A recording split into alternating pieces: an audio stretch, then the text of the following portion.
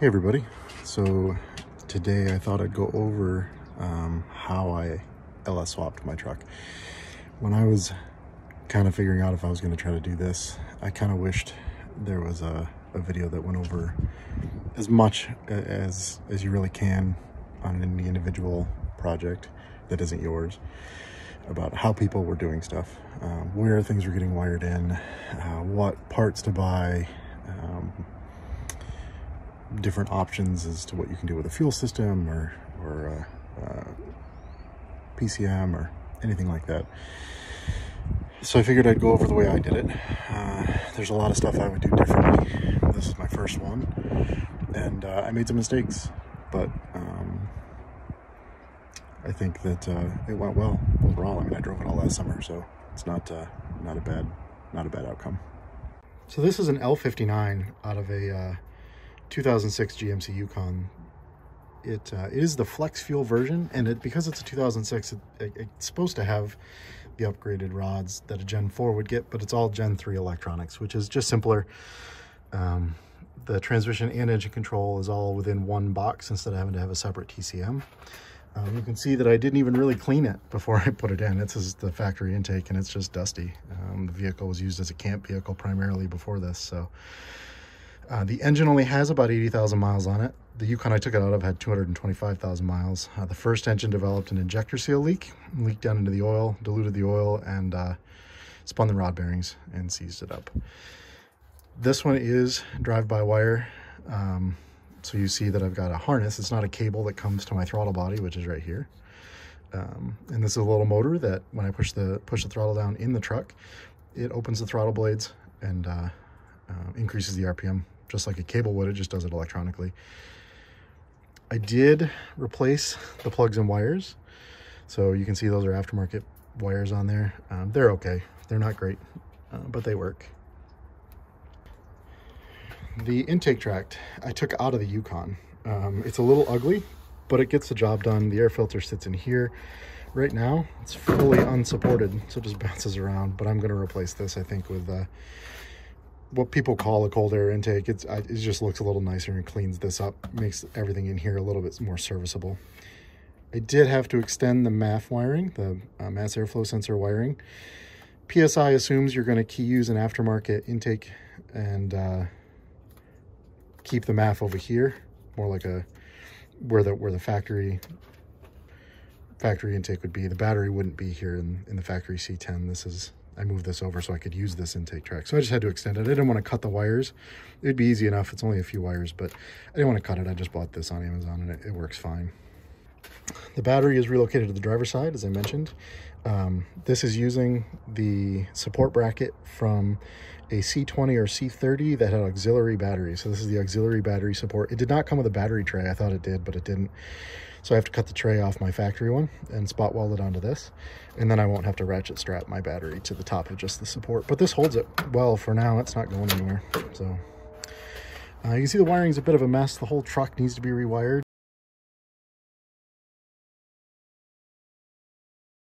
But I kind of just threw this together to make it running and safe. I'm using the battery cables from the Yukon. That was the reason I wanted to relocate the battery over here primarily. I didn't want to have to make new battery cables, and they're designed to run kind of across and around that way. So this was just easier.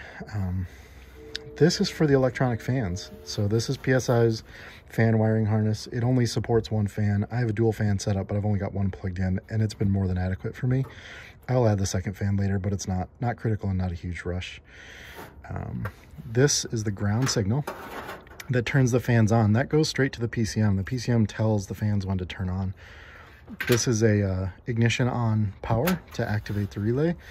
The ground is the signal, and when that ground gets activated, it sends power directly from the battery to the fans through this heavier gauge wire. You can see that goes right to my junction block right here. You can see here I used hot rod fuel hose, AN lines. I'd never done this before, and I did not have the AN wrenches, so you can see that I marred up the finish on them, which is unfortunate, but I'm going to be replacing a lot of this anyway.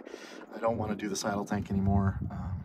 I'd like to move the tank behind the rear wheels And so I'll have to rerun all this anyway. But this got me running, and the quality of the kit's really good. I'll buy another kit from Hot Rod Fuel Hose without any questions. Their support's been really good too. But I'll talk about this in a little bit. The radiator that I'm using is the same radiator that would have been in the Yukon. It's the wide core radiator. This is a replacement because the radiator that was in the Yukon was a little bit beat up. But these are the fans out of the Yukon. Saved me quite a bit of money to have the full parts car here and be able to pull little things like this add up. The radiator wasn't too expensive, thankfully, but I did have to do that. It has transmission cooler in it. For me, at my current power level, it's more than enough to cool the transmission, but I may end up having an auxiliary transmission cooler later. But for now, it works, and you can see that's what these braided lines here are. They wrap around and go down to the transmission. They connect right here. I would recommend getting your, for this kind of stuff, I'd recommend getting your braided lines from Summit Racing. That's where I got mine. This is their braided hose. It works great. It's much nicer than this, which was an eBay kit, and the fittings were bad and the hose is low quality. This is much higher quality, and I did have to spend a little bit more on Russell fittings, but it was worth it. You can see they're right there. It was worth the money because the fitting quality really made the assembly and maintenance on this much easier than cheap fittings that don't want to screw together or don't rotate or just aren't very high quality. The exhaust is kind of cobbled together. It's what people call TBSS exhaust manifolds. It stands for Trailblazer SS. Mine came off a Buick Reinier, which is the same vehicle, just different badging, that had a 5.3 in it. You can see that I sprayed high temp paint on it really quickly before I installed them, but they've rusted through. They're just cast, so this isn't really detrimental. It just is ugly. They go down to right here. That's an O2 sensor. There's one on both sides. That's a stub off of the Y pipe off a truck that I just cut apart and then welded some hardware store tubing on, parts store tubing on, to meet up with the rest of the exhaust. It's not pretty, and I had never welded before I welded those, so I've had to go back through and re-weld them a couple times, and I'm sure there's still some leaks, but it works for now. It gets the exhaust out the back of the truck, or most of it. So that's a Cherry Bomb glass pack. It's up really far. A piece of advice is to move it back. Keep it as far back towards the back of the vehicle as you can fit. It'll keep drone out of the cab. So the whole thing is supposed to be 2.5-inch exhaust, but I didn't have enough on this side, which is the passenger side. So I didn't want to run back to the parts store. I had some 2.5-inch tubing laying here. I just kind of cobbled together. It's half 2.5, half 2 1/4. It runs fine. It does cause some fun things in the tune. But I'm going to weld up a whole new 90-degree bend and maybe even out the back. I'm not sure. I haven't decided yet. But we'll see. But I'd never welded before, and I'd never really built custom or any kind of exhaust before, and I still managed to throw it together. That's kind of what I want to show everybody with the channel is, it doesn't matter if you've never done it before. If you just start doing it, you'll eventually figure out a way to get it done and make it work. It doesn't have to be pretty. None of this is pretty. The wiring is ugly. Didn't clean anything. Using parts store parts. Like this is the transmission dipstick, and it came from a 2005 Chevy 2500, and it fit perfect. It's no issue at all. The transmission is out of a 2005 Chevy van. 4L80E, it's heavy duty transmission. The transmission actually is a GM remanufactured unit. It's got low miles, probably close to 10,000 miles on it now, but it works fine. It was pretty cheap. I think I paid $500 for it. So filled it with fluid and off we go. This is actually the oil dipstick, engine oil dipstick out of the Yukon. I did have to bend a little bit because I had bent it trying to get it out. They tend to stick in the oil pan. This one, luckily, it stuck, but I got everything out, and no leaks or anything, so it works. One thing I do want to mention is this is your water pump right here. So it's where your coolant, that's what pushes your coolant through the engine.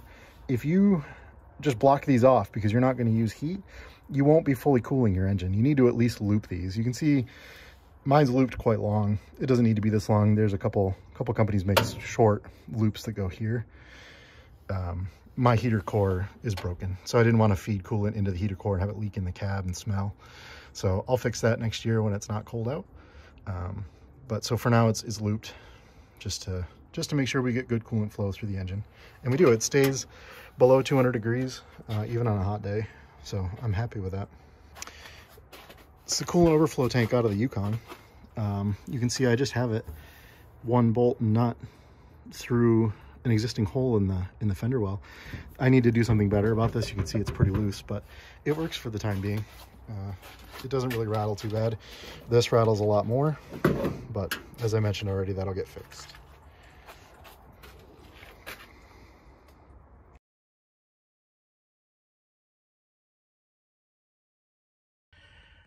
So inside the truck, I had originally kind of planned on making this somewhat of a race truck. So I really didn't care about integrating my dashboard or anything like that, the factory stuff anyway. So I'm just using a tablet with an OBD2 Bluetooth sender. It works well. It's a little bit slow to boot up and a little bit slow to get going, but overall it functions perfectly fine and has most of the important stuff on it. It is missing oil pressure. That's because the Gen 3 PCMs didn't take oil pressure directly. It came through the body control module rather than the engine harness. So it does not have oil pressure wired in. I'm going to wire in a standalone gauge for that. But other than that, it's got everything important. Now you can see kind of that the wiring comes up from behind the dash. That was that hole I drilled in the firewall. And I've got it laid on the floor still. I'm going to probably tuck it behind my glove box or in the glove box until I decide to tear the whole truck apart and paint it. And then I'll mount it permanently on the firewall or somewhere I can still access it. So you can see that PSI, I got my PCM from PSI. That PCM that they sent me is actually out of a 2005 Chevy 2500 truck. They modified it to match the specs of the 5.3 engine with the 4L80E transmission. They preferred to do it that way rather than segment swap and change the 4L60E trans to a 4L80E trans in the tune. And it runs good. I could probably use to tune it, and I will eventually, but for now it starts and runs and I get decent gas mileage and it's got good performance, so I'm okay with it. They send this fuse block, which isn't small. It's really just to run your engine and fans. But it works really well. I won't go over what each one of these are. When you order your PSI harness, they have a nice diagram that explains all this. And back here, this black box, because as I mentioned earlier, I'm drive-by-wire, that's the pedal control module. It's called the TAC module. I'm also using PSI's bolt-in throttle pedal. I had tried to adapt the one out of the Yukon, and I used it for a little while, but it was at a really weird angle, and it's just a big plastic hunk. So I picked this up, a little bit of a splurge. You can see the part number right there on it. I haven't taken the sticker off. I also bought their harness. It does require their harness to go from the pedal to your TAC module, and it is directional, so make sure you plug your harness in the right direction. So when I was planning to do this swap, and I kind of planned on, even though I knew I wasn't going to use my speedometer or any of the idiot lights, I did plan on using my fuel gauge. And when I got the new fuel tank in and got everything hooked up, even though it should have worked, it didn't, and I couldn't figure out why. So I wanted to drive it and not worry about it being empty, and I was tired of troubleshooting the factory wiring, which is really, really terrible. So I installed an aftermarket fuel gauge. And it works fine. It's accurate enough. I don't worry about running out of fuel. I can basically let it run to the E. And I still have a few gallons left in the tank, so that's perfect. It means I'll keep it semi-full. The tank I'm using is out of a 1987 Chevy pickup truck, and the reason I'm using that tank is because they were fuel injected. So they've got a little box where the fuel pickup sits that kind of keeps or helps keep some fuel around that pickup when you're low on fuel. The pickup is also out of a 1987 Chevy pickup truck. They all connected just fine. I did have to do a little bit of modification to the pickups at where the fuel line connects, just because I'm using the AN line, but otherwise they connect just fine, and it works, and the level sender is the same voltage as the factory here.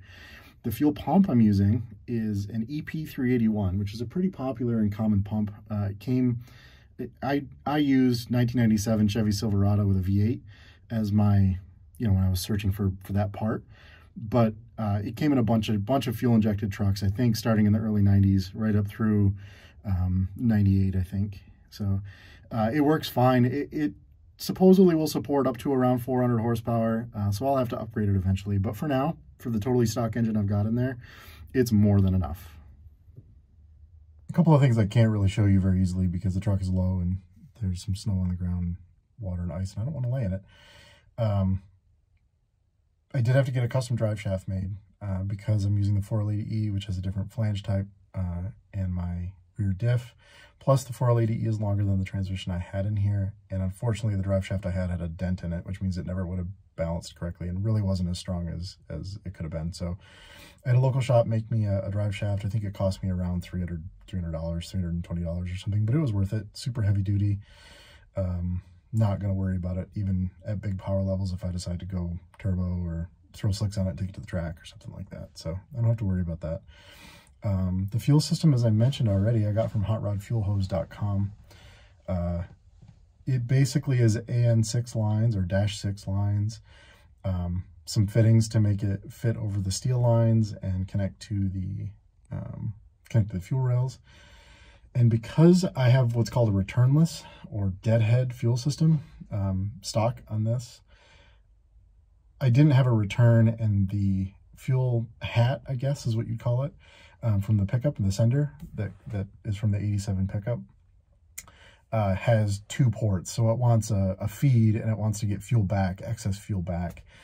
So to provide that, I used a Corvette, a C5 Corvette fuel filter regulator, which has, it recirculates fuel back and just kind of circulates through, but automatically regulates to the 58 PSI that LS engines take.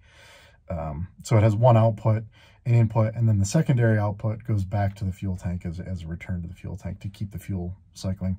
It works well. It keeps the fuel pretty cool, which is nice. Not that it gets super hot here in Maine and we have to worry about fuel boiling, but that is a problem in warmer climates.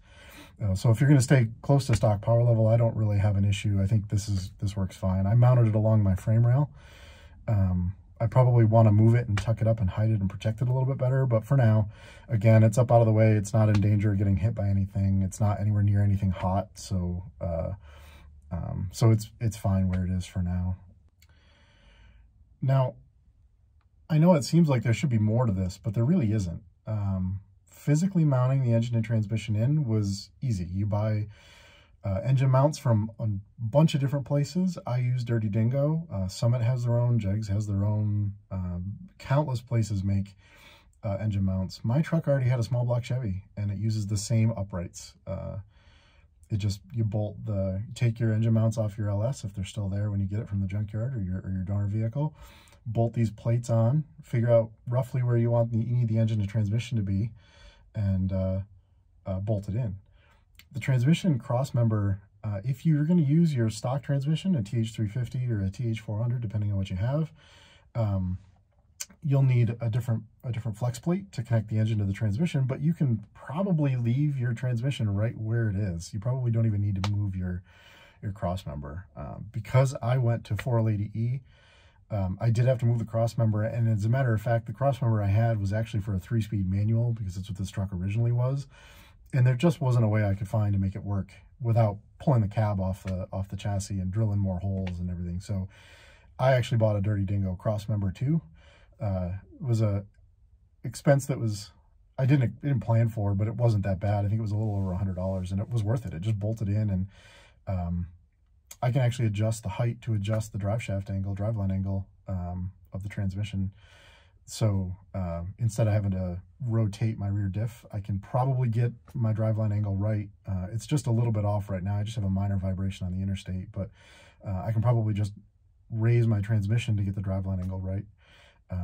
Driveline angle is something I'm still learning about, but basically you want to have equal and opposite angles at the rear end and at the transmission to avoid vibration, and you don't want it to be dead straight. The U-joints, so the flexible joints that go in your drive shaft, they want to be at a little bit of an angle at least. You can probably find more about it than I can explain. As I've said multiple times, this channel is me learning along with you, so I don't know for sure off the top of my head what angles they need to be, but there are optimal angles. Most importantly, they just should be equal and opposite. So if you're 4 degrees up at the rear end, you want to be 4 degrees down at the transmission. I can't really think of anything else I had to do. As I mentioned already, I'll try to throw in the part numbers in the description and maybe even along in the video if I can. if it makes sense. I want to make this as easy and comprehensive as I can for you guys. So if you have any questions, feel free to drop some comments down. I'd be happy to answer everything I can. This is just the way I did it. I think there's 100 different ways to do this. You could strip out your own harness, tune your own PCM. I don't think it's that hard. I just didn't have time, so I bought my stuff. You could go with a Holley engine management system, which if I was going turbo off the bat, I probably would have done. I think it would have been quicker and I'd have been tuning the car already. So, and the Holley engine management systems offer a bunch more, like boost control and nitrous control. And I think you can build your trans brake right into the tune, which is nice. There's a bunch of more racy stuff you can do. This is a driver for me. It's probably going to stay a driver.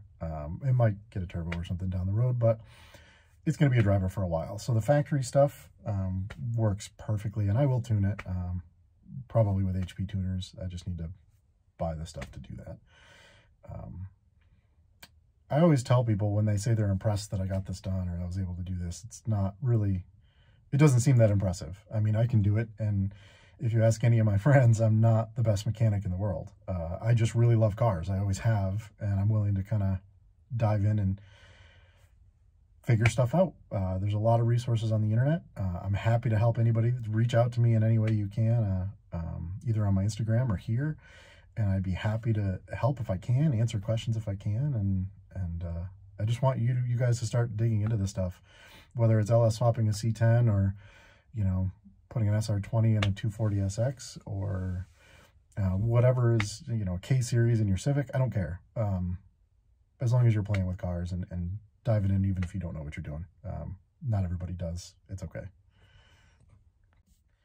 Now, it seems like most people prefer to hear the truck running than to hear me talk, so I figured I'd end the video with a start, maybe a little bit of a rev. You can hear the exhaust and kind of how leaky it is, but I figured I'd give you guys what you seem to like.